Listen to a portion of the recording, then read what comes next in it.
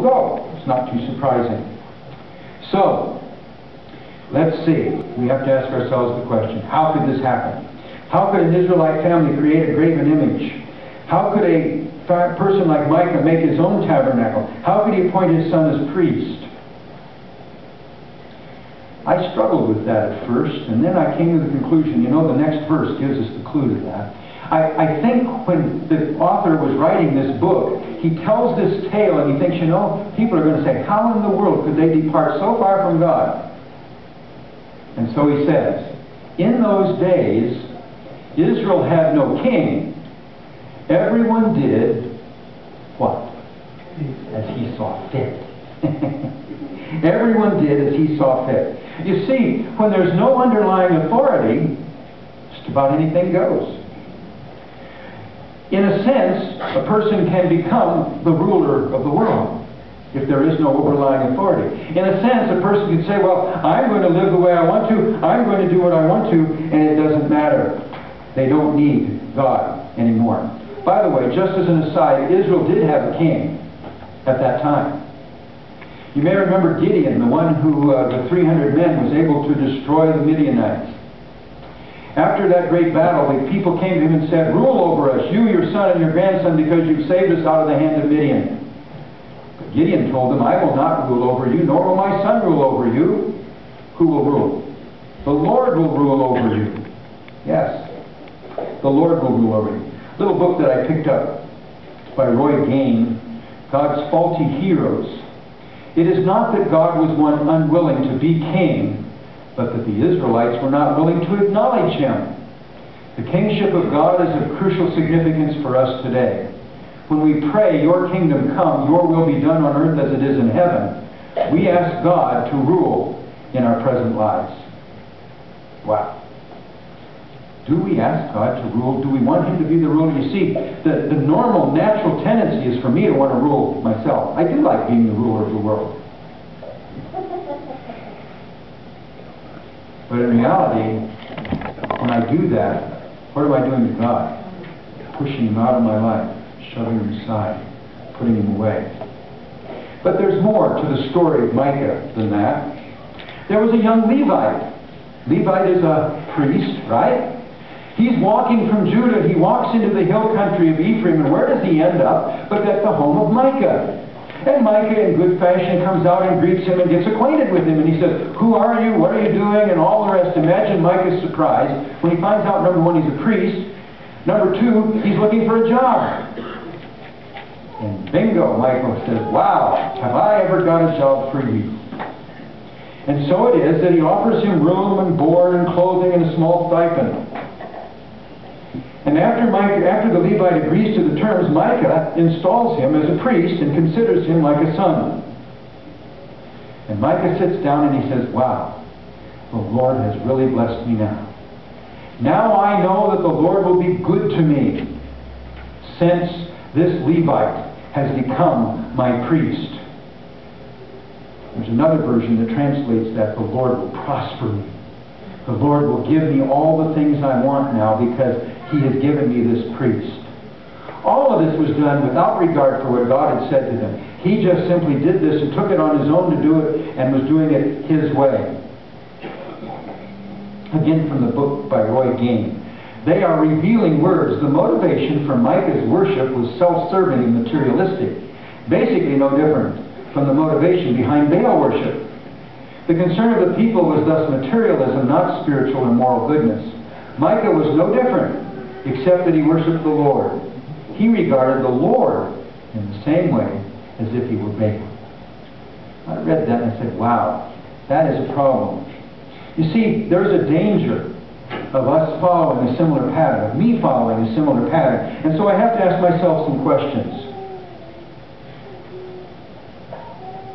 What is my motivation for attending worship services? You know, I've said it myself. I might as well not have gone to worship today because I didn't get anything out of it. You ever thought that or said that? Yeah. But let me ask you a question. When you go to worship, who is the audience? Huh? God is the audience, isn't he? And if God is the audience, who is it that's supposed to be blessed by the worship service? Ooh, God. Now that doesn't mean we don't go to worship because we have some needs that need to be met. It doesn't mean that at all. But at a fundamental level, I ask myself, do I go to worship in order to feel good, or do I go in order to connect with the heart and mind of God? That's what I want to do. I think that's what we've done today in this place. Is our worship and our music self-centered or God-centered? And that's not a question that I ask to a contemporary church. I ask it of any church. It doesn't matter. Every one of us have to ask ourselves, are the things that we do helping us to connect with God? Why do I tithe? Why do I give offerings? Do I do it in order to manipulate God into doing what I want and what I need? And do I hear about blessings if I do, so that's my motivation? Or is it because I love Him? Why do I pray? Do I want to twist His arm? Do I want to get Him to do something for me that He wouldn't otherwise do? You see, once we start down the road of have it your way, and of everyone doing as they see fit, of all of us doing things the way we want to, where does it really lead? Well, I thought about that a bit. You know, if there is no parental authority in our homes and for our children, where does it lead? To anarchy, unhappiness, everybody at everybody else's throats? What if there's no pastoral teaching authority in the church? Everyone having it their way, doing as they see fit. Everyone saying, well, I don't know what the Bible says, but here's how I think, here's how I believe, here's what I want to do. There's no government authority, and I'm not a real fan of the government necessarily, but if there's no authority in the government, then we can do whatever we want. I can drive down the wrong side of the road, I can come and take stuff out of your house. If I can get away with it, it's mine. I'll just take it. Whoa. But you can do the same to me, right? So that doesn't work too good. But anyway, you can see what happens if we don't have it, if we do it that way. Have it your way leads to rationalization. It's a big word, but I like it. To be rational is to make sense, to have a logical path to follow. Rationalization is a form of human-centered reasoning that has been around for a long time and is justified at every step because it looks and it feels good. A couple of years ago, I read a biography of Ben Franklin, one of the founders of the United States. Quite an interesting guy, real character to get to know. And as I read through it, something in his early life caught my attention. It seems that in his early adult life, Franklin became a vegetarian. And he became a vegetarian probably a little bit on moral reasons or health reasons, but mostly on monetary reasons because he was dirt poor and it was cheaper to eat vegetables than to eat meat. And so he became a vegetarian. Then the author of the book tells this story. During his voyage from Boston to New York, when his boat lay becalmed off Block Island, the crew caught and cooked some cod.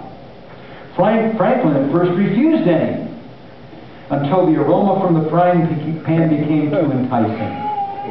With droll self-awareness, he later recalled what happened. Franklin says, I balanced some time between principle and inclination.